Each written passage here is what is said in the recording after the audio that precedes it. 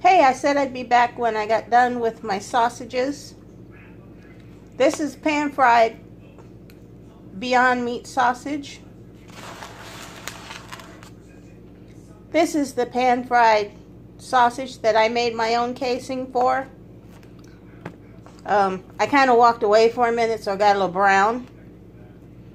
And then these two I air fried, and as you can see, the casing ruptured right here, and right there. And probably because I left it in the air fryer a little bit too long. I left it in for 15 minutes at 400.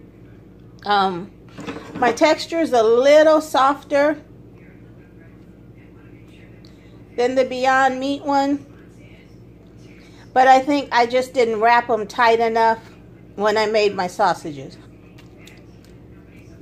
But all in all, my 4 Beyond Meat sausages were $7.99, and the 4 sausages that I made cost about $3.